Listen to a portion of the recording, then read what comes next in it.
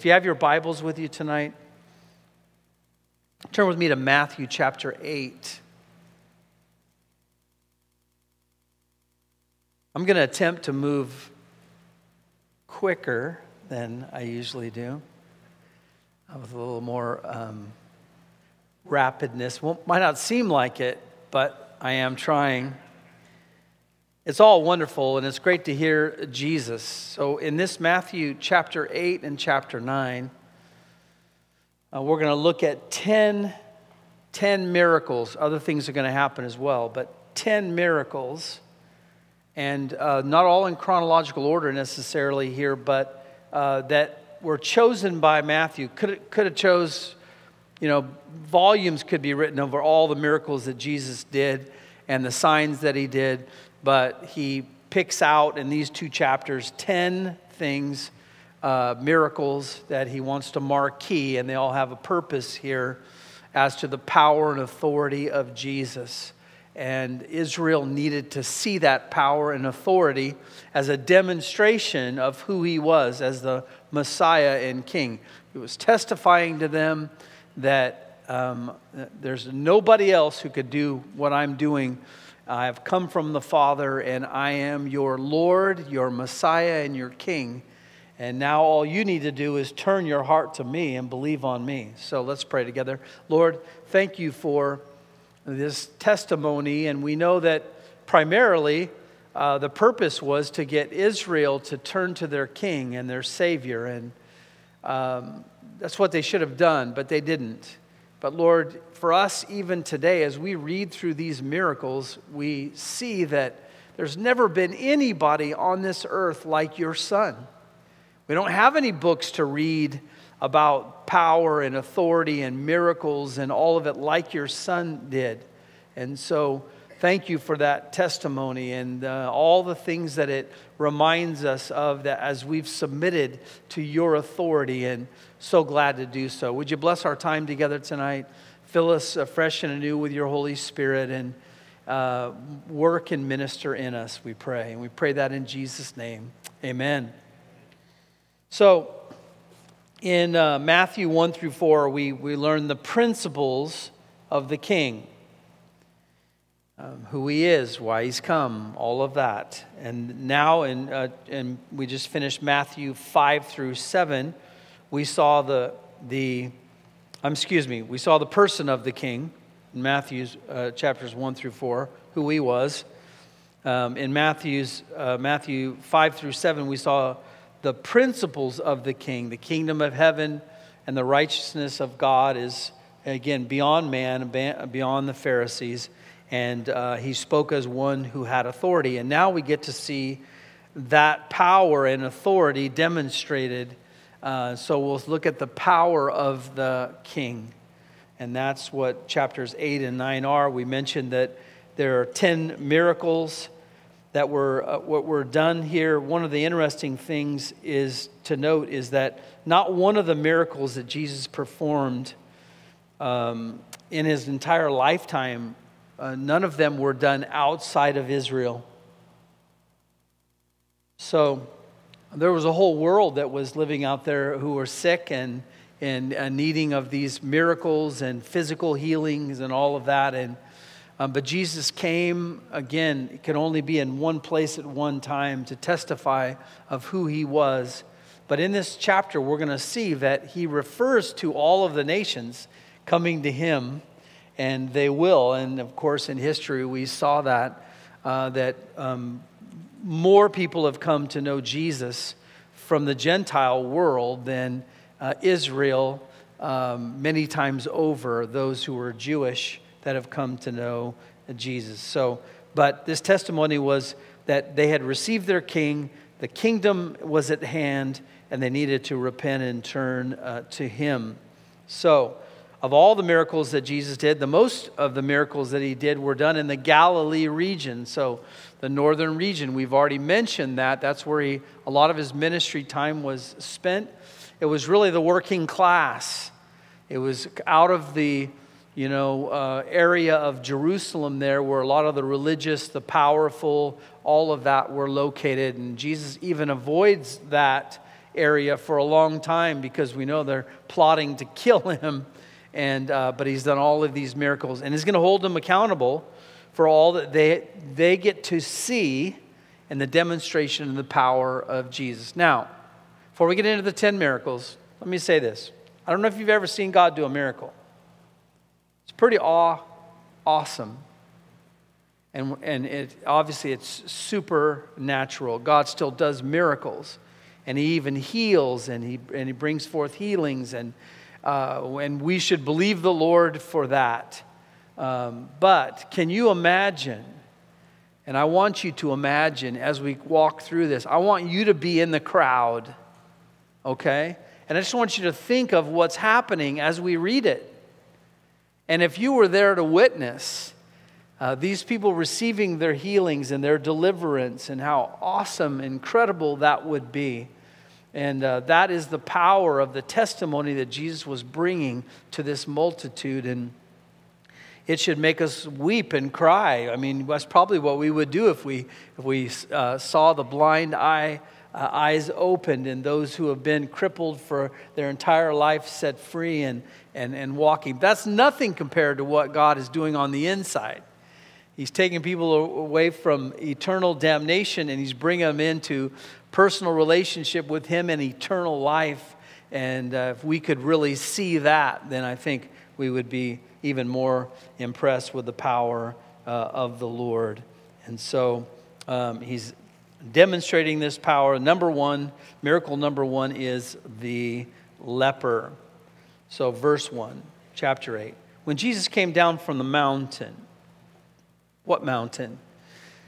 Well, he was just up on the mountain, wasn't he? And he was giving the Sermon on the Mount.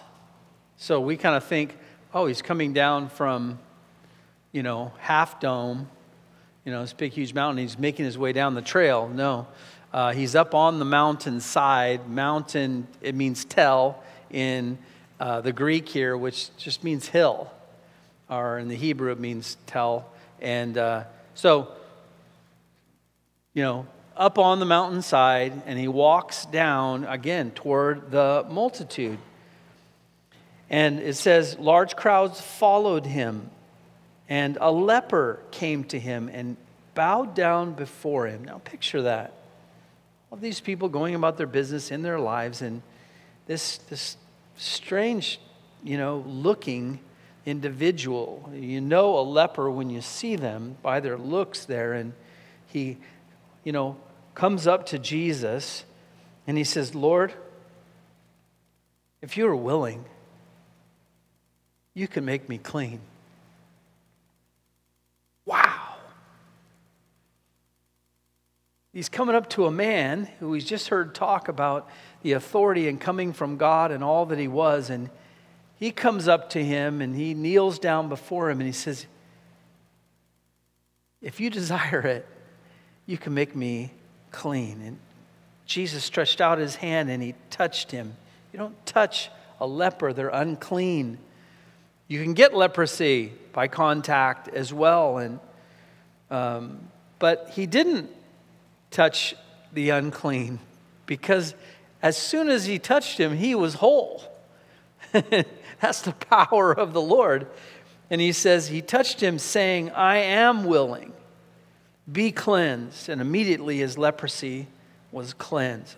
Can't imagine looking at a leper with all of that, the deadness of skin and the deadness of the disease and all of the look at it, of it, and then to watch his entire body just be pink and clean and fresh and new.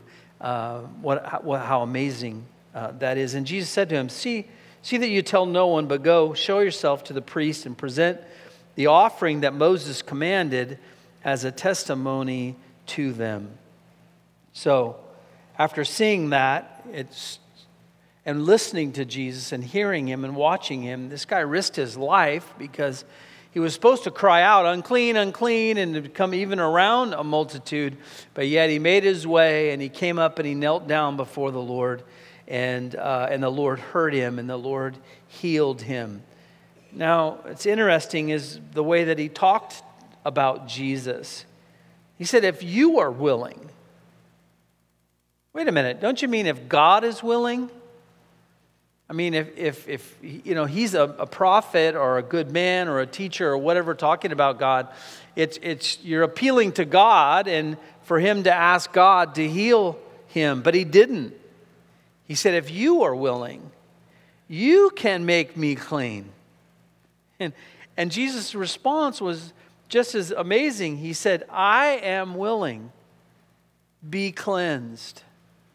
It was a demonstration to everybody that was there of that Jesus possessed the power of God. He didn't appeal to the Father. He didn't call on the Father to heal him. He said, I am willing, be cleansed. Why did he do it that way? Because he wanted all of Israel to know that I am willing to cleanse you. I am willing to, forgive your sins. I am willing to make you whole. And what a powerful, amazing demonstration. Leprosy was incurable. Nobody had a cure for it. And it still is today. It's incurable. I mean, they have drugs now today that they can stop the spread of this infection, but not the damage that it does in the nerve endings, and they can't restore that damage. But immediately he was restored and made new. Leprosy has a spiritual connotation to it because it dooms a person. Once they're diagnosed as a leper, the priest is usually involved with it. You get the tag untouchable, unclean. That's your name. And you are at that point an outcast from society. And I don't know how many years this man had been a leper, but from family and from loved ones, can you imagine the isolation, the loneliness? But not only that, a declaration of becoming a leper means you were barred from Jerusalem. You were, not just Jerusalem, but the temple and the courts of the temple. You couldn't worship the Lord there at the temple. You were barred from that. And so that means you were barred from worshiping God in that corporate sense. So it was as if you were cut off from God because you were unclean. Sounds spiritual, doesn't it? Because it's a lot like the spiritual condition. It represents what sin. It's an illustration of what sin is like. Sin is deeper than the skin, right? It spreads, it defiles, it isolates, it eventually produces death. And that's exactly what leprosy does. And so you cannot be cleansed and you cannot be healed. Only God could do that. And in front of their eyes, this man was made whole. His life was completely changed. Completely changed. There's several times illustrations in the Old Testament about leprosy, but they all really have to do with this same thing, a declaration on the outside by this leprosy that everybody can see as for what God is declaring of what's going on the inside. So it had a connotation of being rejected by God from the Old Testament. And obviously that was changed because now a leper could come to Jesus and he could be made whole. So now in front of everybody's eyes, he knew that lepers could be made whole. And they can be forgiven and they can be cleansed. What a whole new world that opened up as well. Miriam was again given leprosy from her rebellion against God's authority and of Moses. Uzziah was the other one in the Bible that was came and approached the prophet Isaiah to be healed. And he did. He was, no, he didn't. He tried to offer incense on the altar and become a priest. He was a king in the line of David, but he tried to be his own priest. And he was struck and was struck with leprosy by God there at the altar, and then was taken out, rushed out, and spent the rest of his life full of leprosy until the day that he died. Same type of connotation. And then Gehazi, which was Elijah's servant, who, after the healing of Naaman by Elijah of leprosy, which is only the second time in all of the Bible that somebody with leprosy was healed. Miriam, God restored, and then Naaman. Gehazi went after Naaman in the name of Elijah secretly to go get money from him for this healing because he offered him money for it. But God knew where he was going, and God told Elijah where he was going. And when he came back, he says, "Where have you been?" And then at that point, God struck him with Naaman's leprosy.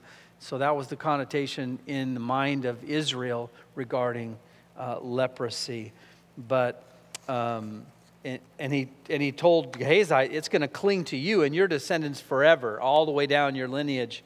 You will see leprosy." Why? Because everyone that was born a leper from Gehazi's lineage would know right away that this is from the curse of God.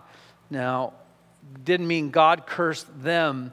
It just means they know this is why this is in our family, because of rebelling against God, and hopefully it turned their hearts to God.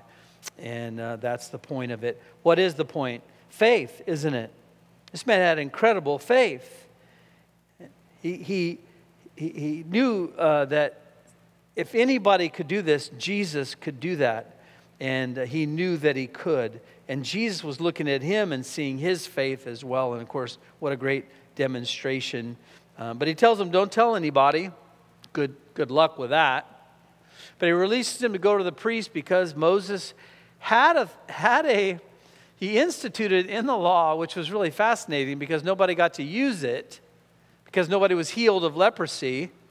But God instituted this, and in the book of Numbers, it lists this ritual that the priests were to do, because if somebody ever did come in who was a leper, and then they could see that they'd all been renewed, they could be examined, and then they would take this, they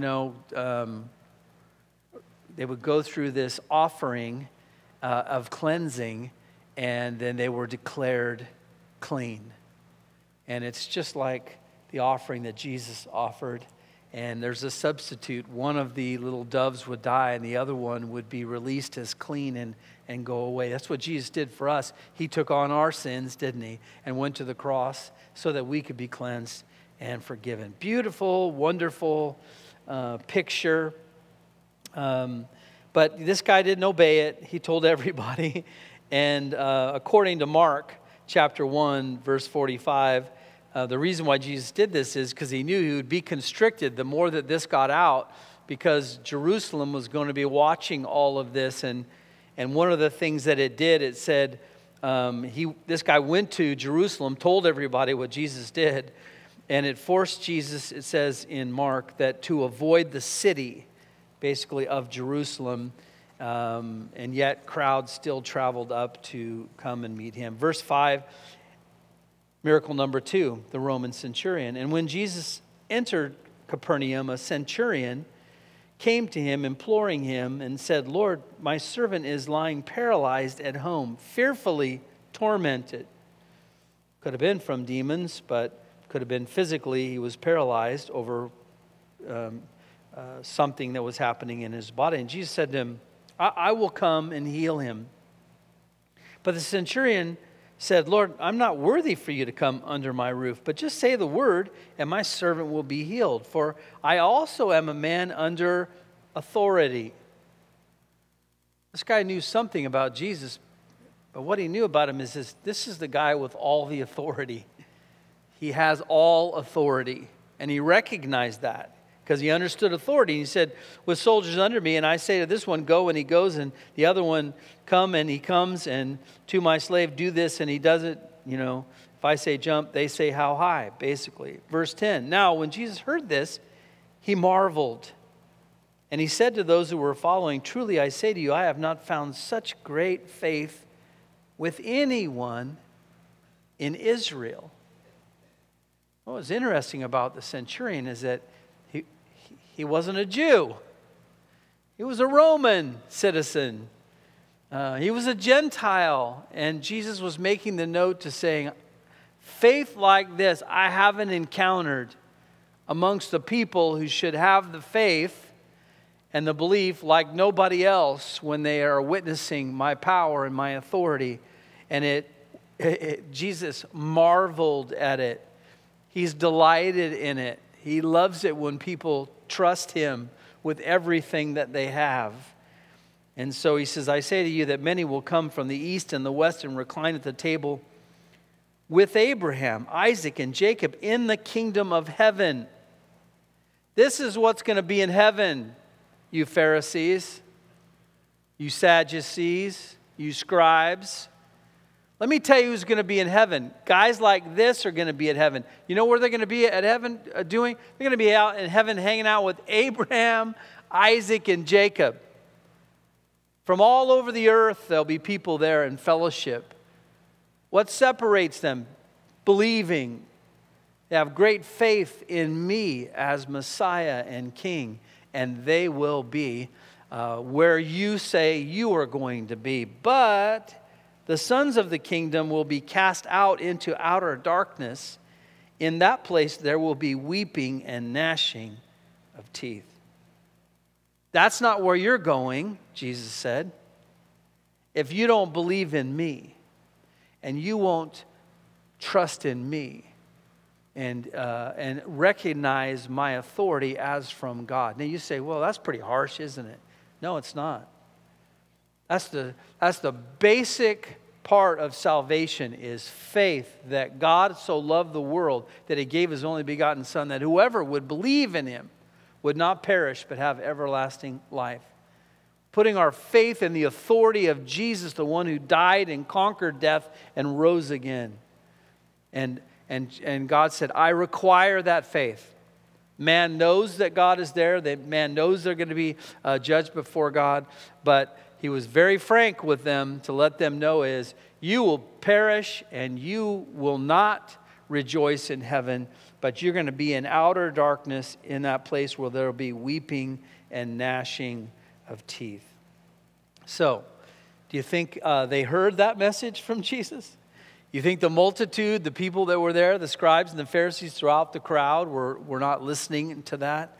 And this is what this testimony, these miracles are about. And Jesus said to the centurion, go, it shall be done for you as you have believed. And the servant was healed that very moment. So he didn't have to go. Jesus could speak and it would be done somewhere else. Again, that's the power of God. He spoke and the universe came into existence, right? That's the kind of power and authority we're talking about with this guy here. And this Roman centurion, of all the people in the crowd, he recognized that.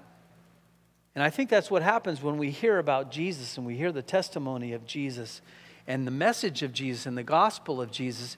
It calls to us. I've never heard anything like that. That is amazing. That testifies to me of the love of God. And I think the Holy Spirit convicts us of sin, doesn't he? And he draws us to him. But he heard and he believed and he spoke. What a great miracle. Amazing miracle. Question.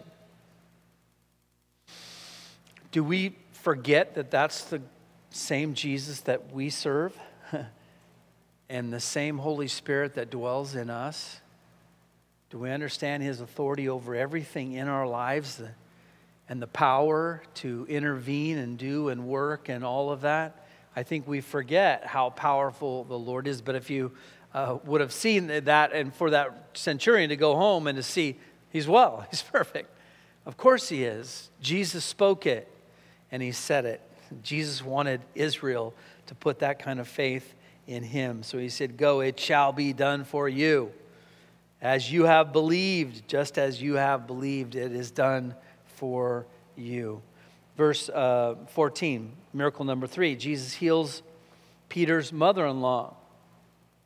When Jesus came into Peter's home, he saw his mother-in-law lying sick in bed with a fever. So we're still kind of rolling along here.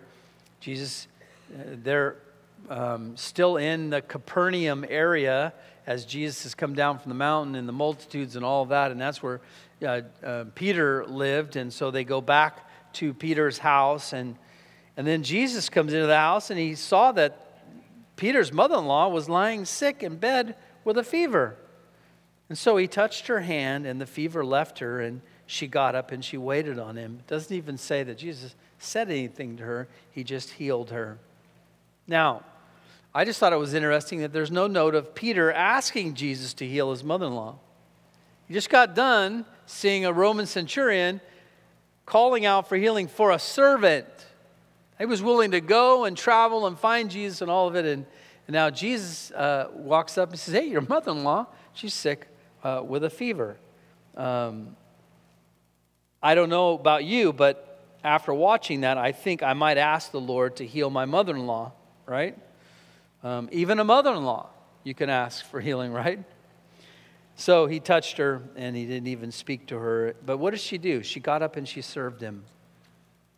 And so she recognized who he was, and she served him. And I don't see anywhere where the disciples were serving the Lord and taking care of him after this incredible day out here with the multitudes. But here's something else that's interesting, is that we know by this that Peter had a wife. You don't get a mother-in-law until you get a wife, right? So he definitely had a wife. And I know for a lot of people raised in the Catholic tradition there's so much that's left hidden from the open scriptures here. But there's no doubt, and other parts speak about Peter and his wife and support and all of that for him. So the Catholic Church took that, twisted it in an unbelievable way, and used him as the poster child for celibacy. You could have used Paul. He might have been a better thing for that, because he was either, his wife had left him after he accepted Christ, or he wasn't married, and he said it's better if you don't marry. But they chose Peter for that, and it's not true. Now we see multiple miracles. This isn't one of the 10 miracles, but this is just an example of Jesus doing a volume of miracles. And it says when evening came, so still part of the same day, now it's evening, they brought him to him many who were demon-possessed, and he cast out the spirits with a word and healed all who were ill that they brought. This was to fulfill what was spoken through Isaiah the prophet. He himself took our infirmities and he carried away our diseases. Interesting section here, because we know that in Isaiah chapter 53 that this goes on to explain that he's going to forgive our sins. He's going to bear our sins as well. But it also speaks about infirmities and healings and all of it. And this was to fulfill this. This was the testimony. This is the Messiah. This is the one. Look at what he's doing. And that's what Jesus did. He exercised authority over demons, and he just spoke and they left. It was amazing. And angels, heavenly angels, move when Jesus speaks, and they do what he says. It's incredible. So it says in Isaiah 53, he took up our infirmities and he carried our sorrows. So he was merciful to us in our infirmity and in our sorrows. And that's what Jesus is doing. He's having compassion on those that are sick and hurting. Bible doesn't say he healed everyone. We know he didn't heal everyone in the world. And we know even of the ones that he healed, they got sick again and they died. So the purpose of this was not solely to say everybody should walk in divine health. Otherwise, Jesus would have went around the entire earth and healed everyone. That's later in his kingdom when he comes. And I believe that'll be a part of the millennial reign of Christ that comes. But you all, maybe you know somebody who the Lord healed, and maybe you're one of them. Question, did you ever get sick again? Yeah. And just about everybody ends up dying from the last infirmity that you have as your body breaks down. He didn't come to say, I'm making supernatural bodies. He's saying no, I'm coming here primarily to heal you and give you eternal life. And one day I'm going to, after your body it perishes, I'm going to give you a new body that won't wear out and won't be sick ever again. And so Israel was looking at him in an interesting way. They didn't recognize that he was this one, because it says, yet we considered him stricken by God, smitten by him, and afflicted. Who's the we? We that Isaiah is speaking about. He's talking about Israel. Here we saw the one, heal the sick and carry the sorrows and deliver people, yet we esteemed him as the one who was sick, right? And him as the one who was smitten and afflicted, because that's the way they viewed him. And even at the cross, they believed that was a punishment by God. And God allowed him to die because of him not being who he said he was.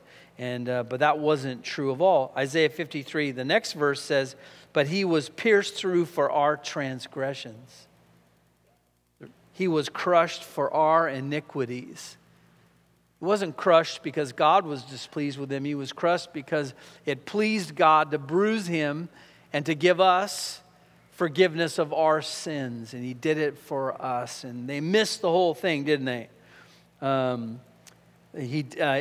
We were the ones who were afflicted, and he did it for us. So they should have been watching and listening to this, but they didn't, and they didn't hear it. Verse 18, now when Jesus saw a crowd around him, he gave orders to depart to the other side of the sea. Interesting. Why take off? There's a whole multitude that's there.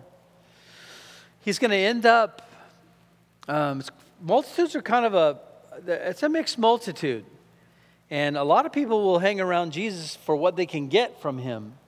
The miracles, the feedings, all of those things, but they don't want to truly become a disciple of Jesus.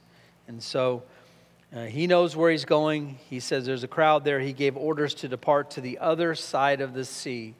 So if you've ever been to Israel, Capernaum there, other side of the sea from there is Gadara or Gadarea. And that's the direction that they're going to be heading. So let's see who follows Jesus and who really wants to follow Jesus. Do you want to go this direction here? It says, then a scribe came to him and he said, teacher, I will follow you wherever you go. And Jesus said, well, the foxes have holes and the birds of the air have nests, but the Son of Man has nowhere to lay his head. You sure? You sure you're ready to have nothing and not even have a bed to sleep in? Apparently not, because he didn't follow. Another of the disciples said to him, Lord, permit me first to go and bury my father. Jesus said to him, follow me and allow the dead to bury their own dead. Then he got into the boat and the disciples followed him. So there's a lot of people that call Jesus teacher, but not Lord. And they recognized his miracles, they recognized what he did, but they didn't yield their life to him as their Lord and their God. Later on, a young ruler would call him good teacher. But when he had to give up his wealth, he went away sorrowful because he had a lot of things and a lot of stuff. Jesus has a way to, get to the bottom of it. So Jesus said, well, if it were to cost you everything, would you still follow me? And again, that weeds out a lot of people and just means I'm fully committed to the Lord. The Lord doesn't call everybody to give up everything to follow him. But in the true sense, he does. Because he says, I have to be your Lord and your Savior. I come before anything else. And if that's not who I am to you, then you are not following me. And no matter if everything is stripped away from your life, you will trust in me. And you will follow me. And that is what it really means to follow the Lord. And of course, the Pharisees that were around him didn't want to make any of that commitment because they loved their wealth. They loved the things that they got from being religious and all the praise and adoration and all those things. He says, well, it's not quite that way in my ministry. I don't get that kind of treatment. mostly hatred and persecution, and we'll see in a moment, even on the boat ride over, he doesn't have a bed to sleep in there. He just sleeps in the boat. So a lot of people make a statement about Jesus, but they haven't counted the cost. I don't think we have to understand everything, but we need to understand the one main true thing is you're my King and you're my Lord. You are God, and you've died for me, and I am turning my life over to you. That's what repentance is. I'm a sinner. I deserve to be separated from you, but if you will call me, if you will receive me and forgive me of my sins, I'm yours. And that should stay in the bottom of our heart, all of our hearts, all of our life. Doesn't mean we demonstrate that in perfection or without sin, but it just means if anybody asks me, who's my Lord and my King? Jesus is my Lord and King. And He's everything, and there is nobody else but Him to save. And that's what faith is, and Jesus said, that's what I'm expecting. So people love this emotional thing of I'm going to follow you and all of that, but when it came right down to it, these guys didn't follow. He wasn't telling them that you should hate your father. He was just saying this. The guy was saying, listen, I'm committed to my father, my earthly father, until he dies, and that's my commitment to my family. And then after that, I'll be released to make a commitment to you. And Jesus said, no, that's not the way it works. You commit to me and let your father, your family bury your father. Well, wait till I get my inheritance. After he dies, it'll be mine. I can do what I want. No. We don't wait in life until we get to the right spot and say, well, I'll serve you then or I'll follow you then. He says, no, you can follow me now, surrender now. And that's the way the Lord requires it. Verse 21, another disciple said to him, Lord, first let me go and bury my father. But Jesus told him, follow me and let the dead bury their own dead. Yes, I already covered that. Miracle number 4. Jesus calms the storm. Verse 23. I've got 24 here. 23. Oh, verse 24, sorry. And behold, there arose a great storm. They already took off in verse 23.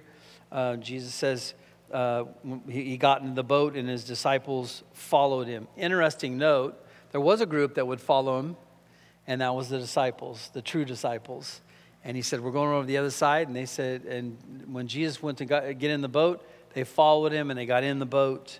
And behold, there arose a great storm on the sea, and so that the boat was being covered with the waves. And these are fishermen, most of them in this boat, a lot of them.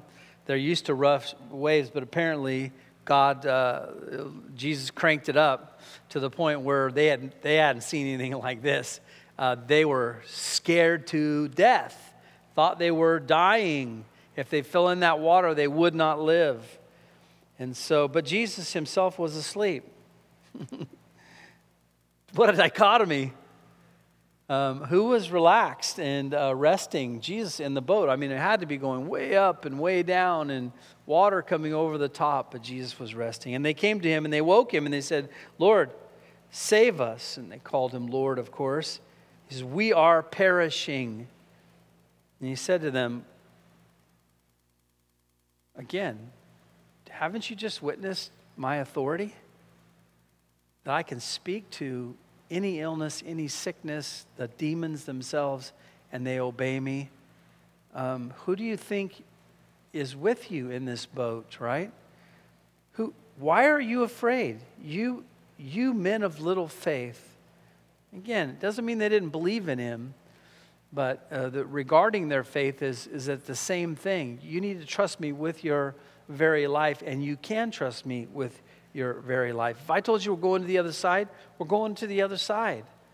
And if this boat were to go down, I would go down. Do you think I'm going down? I'm not going down. I'm going to fulfill what I've been called to do. Then he got up and he rebuked the winds and the sea, and it became perfectly calm. If you've ever been out in the Sea of Galilee, it can just get choppy really quick. Some of the storms, it gets really bad out there. But for somebody to speak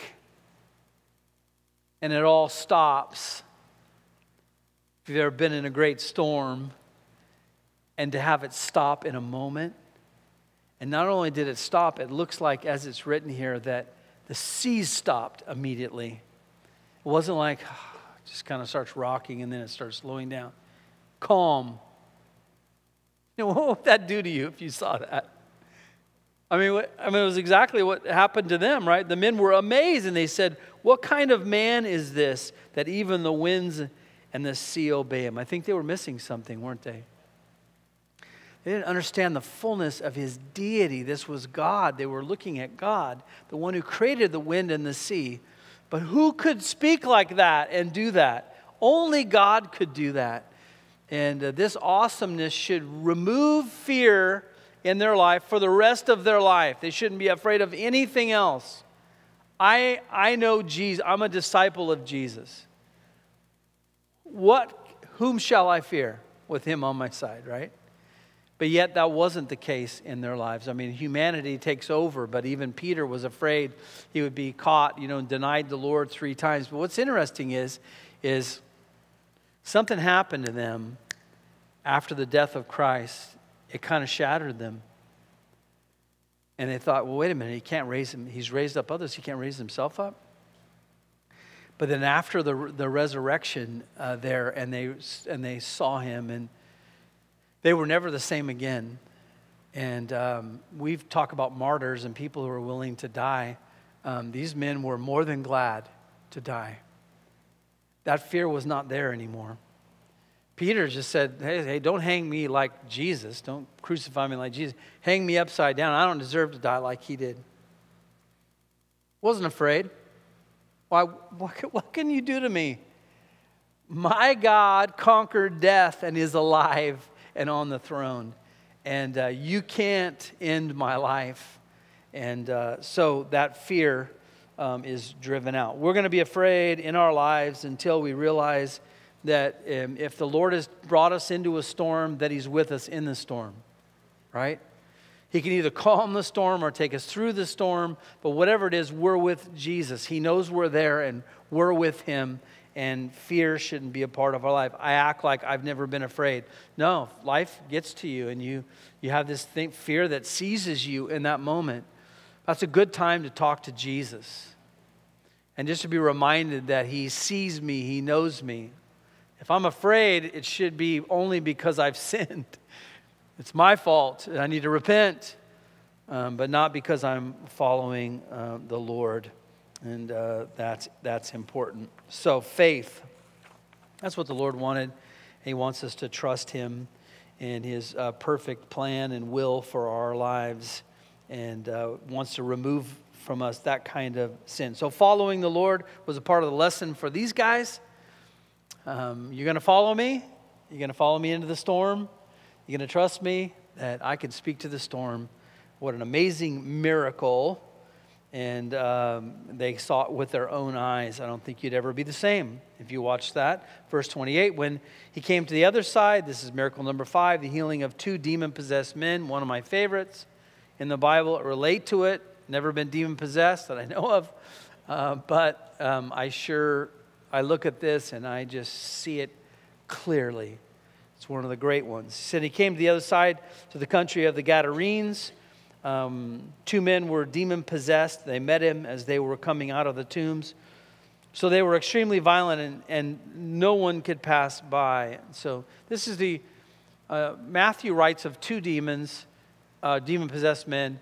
But the other accounts of this only speak of the one demon-possessed man.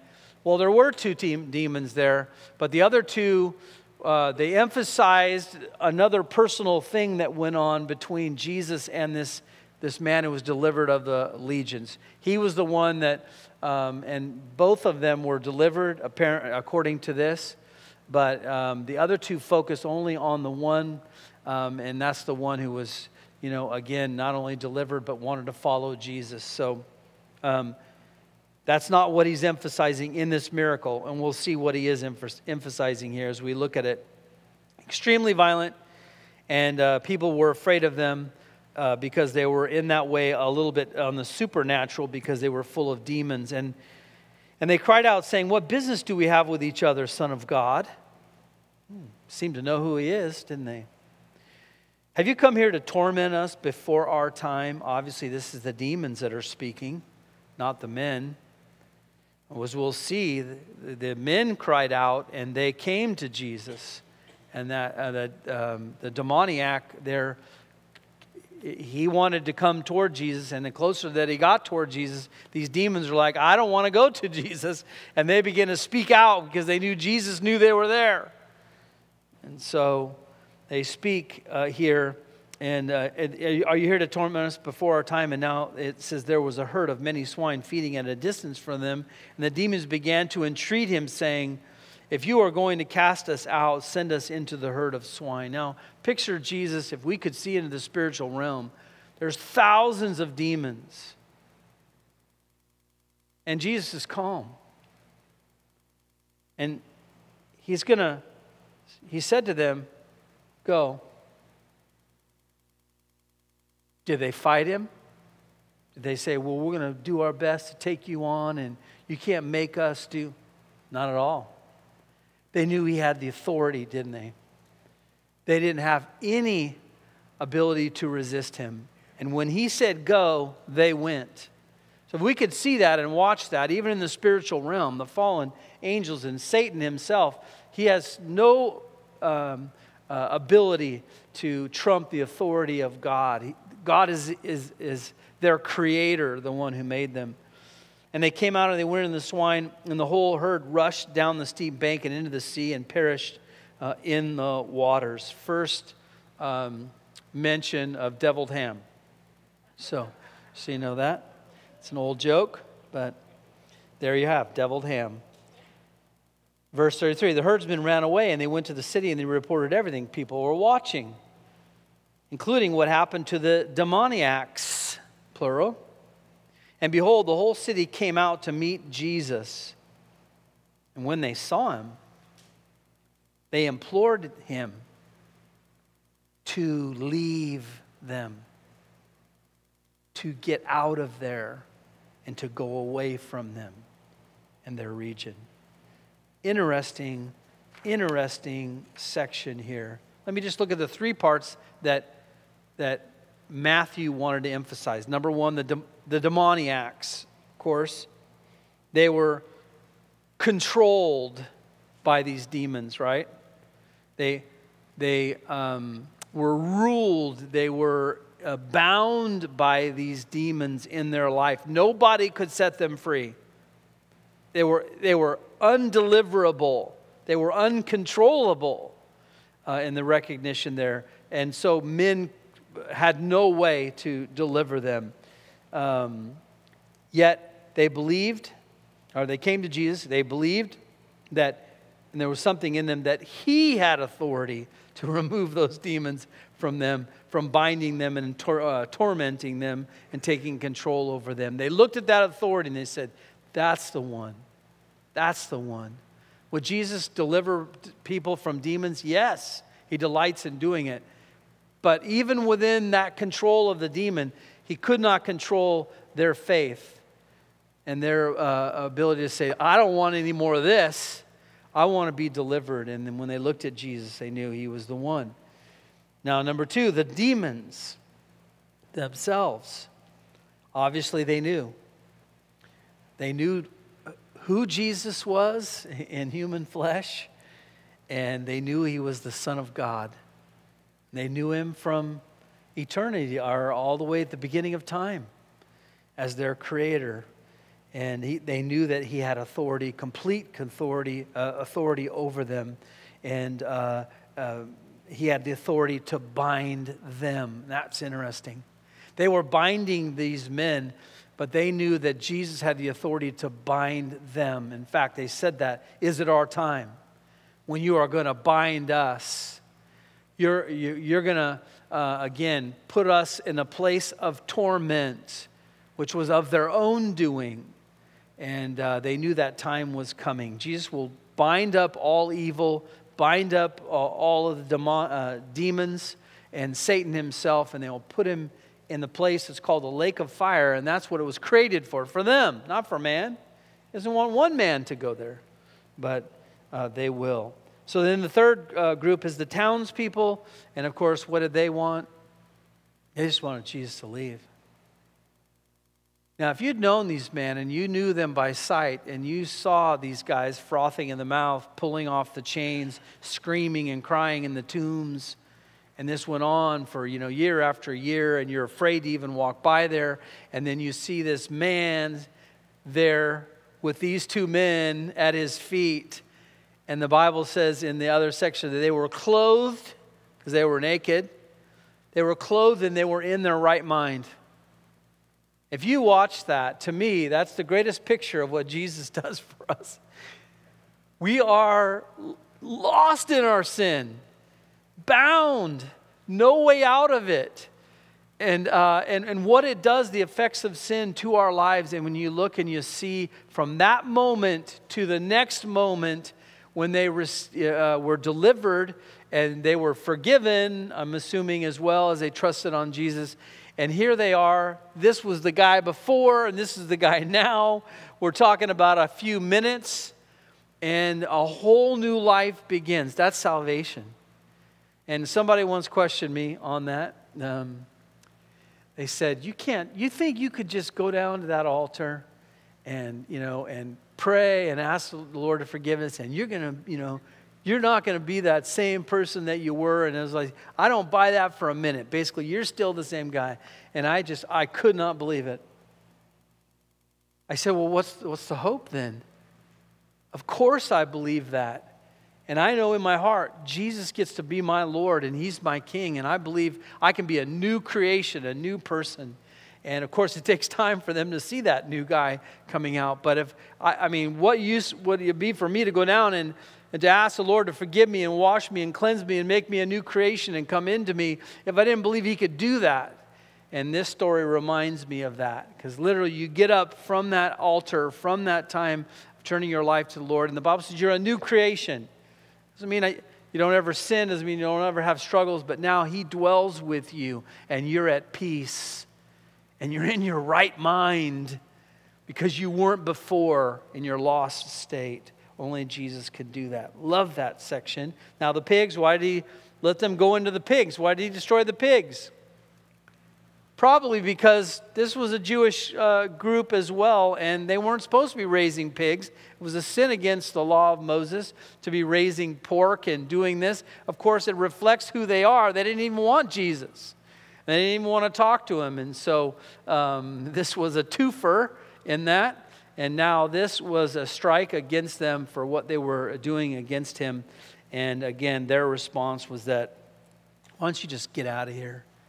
And sickening, saddening, but that was their response to the authority and the deliverance and the power of the Lord. I want nothing of it. Would you please leave us? Unbelievable that, two people in the same position witnessing the same thing could have so amazingly different responses. But that's what it is. It's the heart, isn't it? I mean, here the multitude is saying, I want Jesus to be my Lord, and I want to follow you. Lord, I'll bow down to you.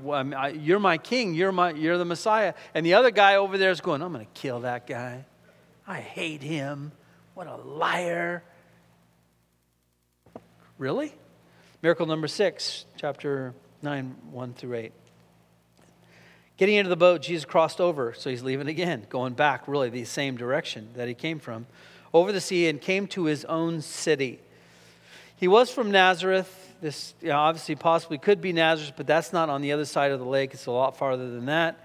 Probably Capernaum, because when Jesus confronted the people from Nazareth and he declared to them who He was, they rode Him out of the city and tried to throw Him off a cliff.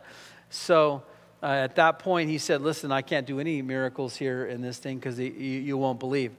The Bible says He went to the Galilee and that became His home. So it was probably Capernaum here that Jesus went to. And they brought to Him a paralytic lying on a bed. Seeing their faith, by the way, this is a shortened version of this miracle as well. Jesus said to the paralytic, take courage, son, your sins are forgiven. Whoa, what did He just say? He just said to the guy, hey, your sins are forgiven. And some of the scribes said to themselves, "This fellow blasphemes. Only God can forgive sin. Who does he think he is?" And Jesus, knowing their thoughts, said, "Well, why are you thinking evil in your hearts? Why is that stirring you up so much? Which is easier to say, 'Your sins are forgiven,' or to say, 'Get up and walk'? Which one of those would be easier for you guys to say?" Neither, because they can't do either one. They can't forgive sins because only God can do it. And they can't heal the man of his sickness. And so Jesus is saying, neither one's complicated for me to say at all. I can say them both. And so he says, "But so that you may know that the Son of Man has authority on earth to forgive." Because he could say, "Well, your sins are forgiven." But God didn't forgive his sins. That's just a crazy man saying, "Hey, your sins are forgiven." He says, "Well, what if I say the other thing then?" And this guy gets up and walks. "Do you think I have the authority to say that his sins are forgiven?" And so then he said to the paralytic, "Get up, pick up your bed and go home." And he got up and he went home. Some of them were amazed. It says, when the crowds saw this, they were awestruck and glorified God who had given such authority to men, or as the Son of Man. But the Pharisees knew what he was saying. He was saying that he was God, and he just testified that he has the power of God, and he has the authority to do either one, and they hated it, and they wanted to kill him. Unbelievable. A lot to this story. Can't get into it now. We need to wrap up this chapter here, but you say, well, what does sin have to do with, the physical healing? Well, sometimes our sin is the cause of our physical sickness. And it's possible, paralytic, and people look at the word here, a gradual paralysis that had gone on, like a palsy type of thing. And eventually he lost his motor skills and all of that.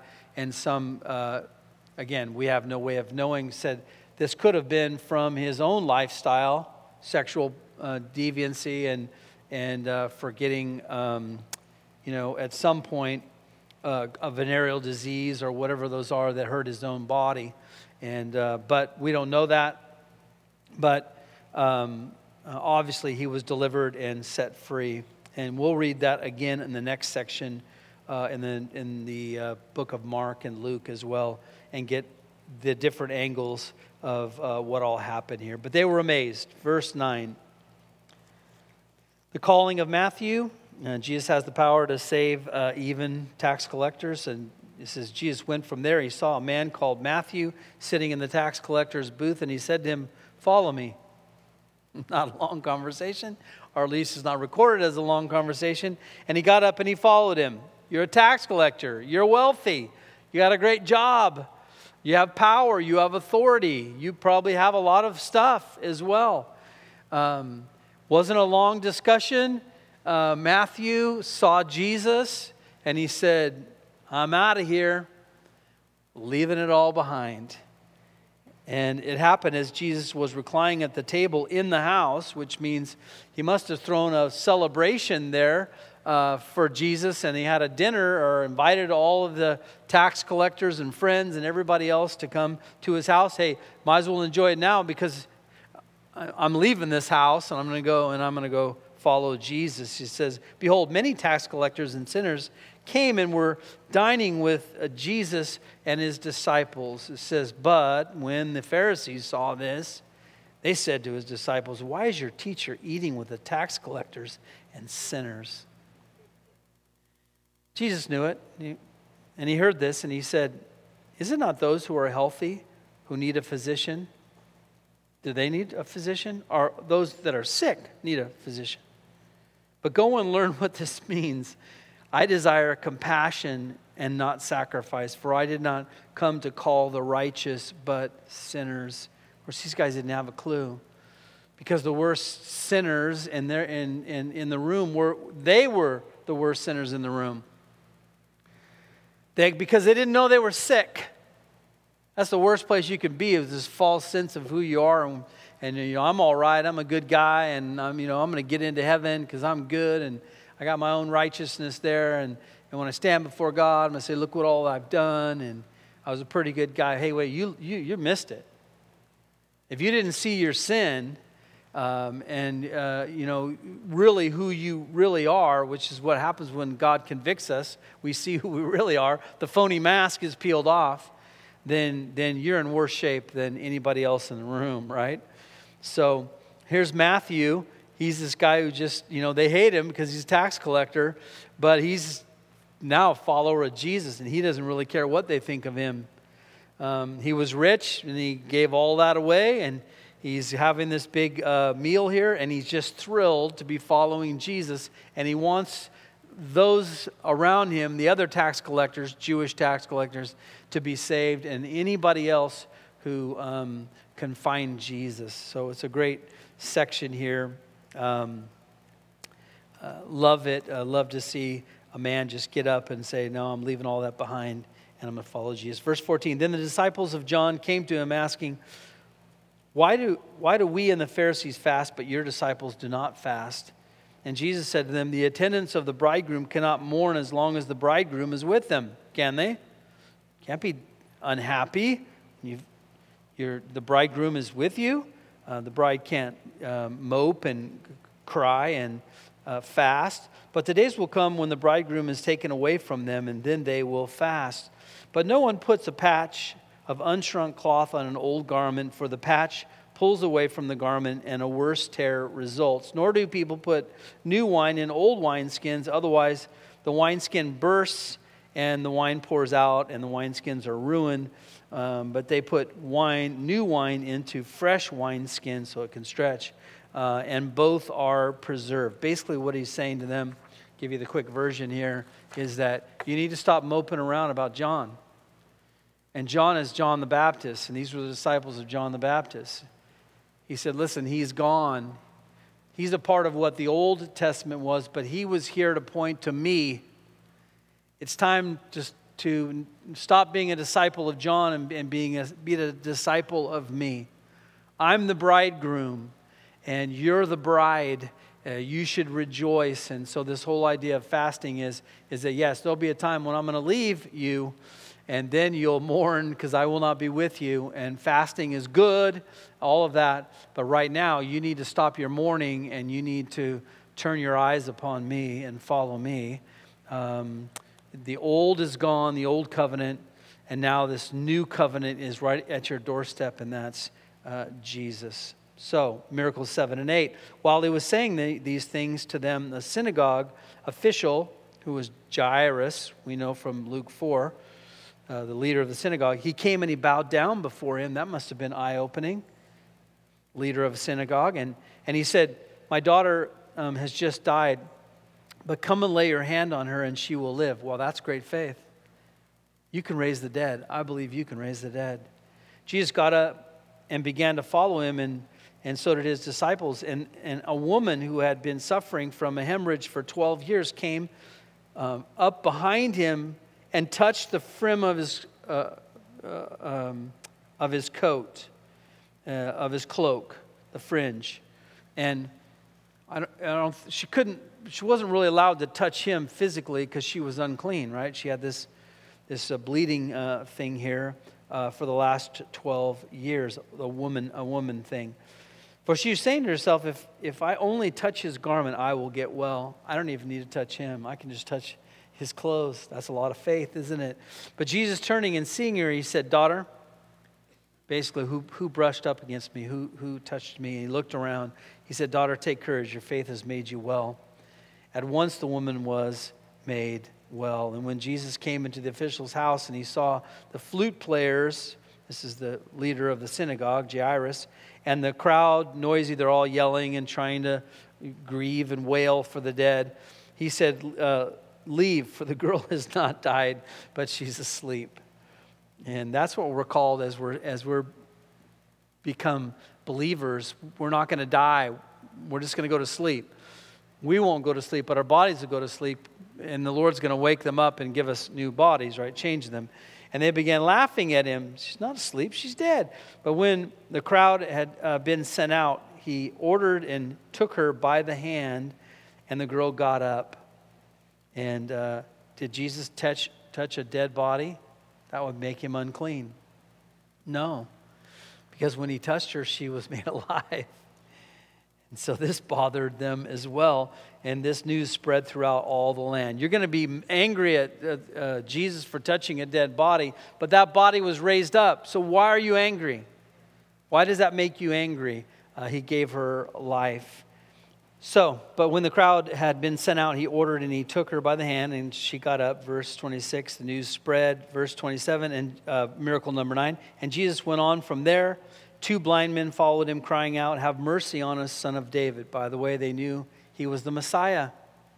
And when they saw him, they knew this was the Son of David, who was the Savior of Israel, because that's the prophecies said that the Son of David will be the King and the Messiah. So when he entered the house, the blind men came up to him, and Jesus said to them, "Do you believe that I am able to do this?" And they said to him, "Yes, Lord."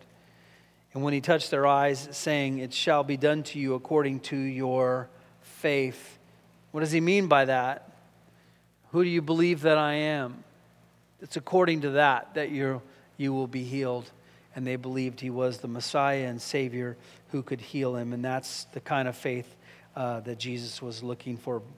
And their eyes were open, and Jesus, again, sternly warned them, "See that no one knows about this," but they went out and spread the news about him throughout all the land. He's trying to get them to keep things down a little bit so that he could have that freedom to move around. But the more that he did and the more testimony of it, the more angry that the leaders got. Let's wrap this up here.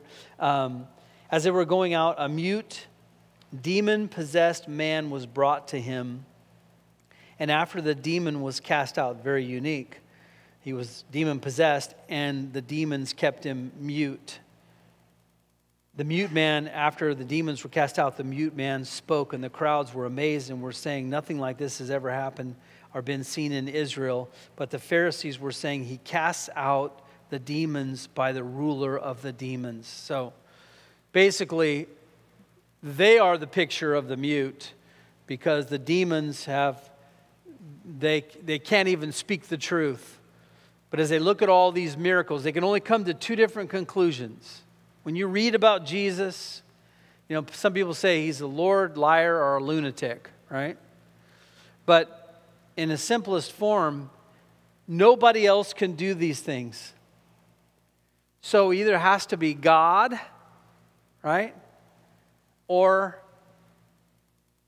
a lunatic, crazy man, a liar, a deceiver, a blasphemer. But the Pharisees came up with one more, because they knew he wasn't going to be received as a liar and a lunatic, because he was doing the things that he said he could do. And he has to be God, or he could be Satan. So they attributed the works of God to Satan, and they said he's doing this by the power of Satan. He's Satan incarnate. And this was so grievous that basically this is where the Lord said, that's blasphemy.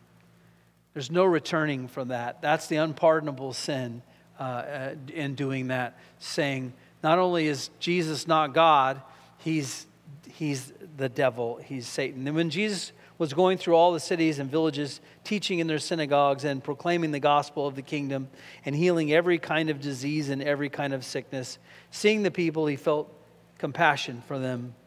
And that's why he was there. Because they were distressed and dispirited like sheep without a shepherd. And that's what they were. They were lost, and they needed somebody to save them.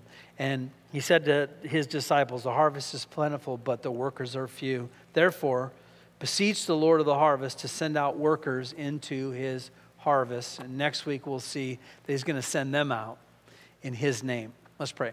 Lord, there's nothing that you can't do. There's no hopeless situation that you can't deliver man out of. You can do anything. You can save a demon-possessed man. You can deliver a leper. You can heal a completely shut down, broken body. You can raise that body from the dead. You have authority over everything. You can speak to, the angels of heaven, and they obey you. Lord, remind us that that's who you are. You're our Lord and our Savior, and you're our God. And we thank you, Father, for your power to do that. Now the world needs to hear that. And we talk about being sent out, but Lord, they need to be delivered. They're like sheep without a shepherd. And Lord, would you give us eyes to see that and have compassion like Jesus had compassion on the multitude. Increase my compassion tonight. Not to look down on the lost and those that reject you, but to love them and to have compassion on them. We thank you and praise you in Jesus' name. Amen.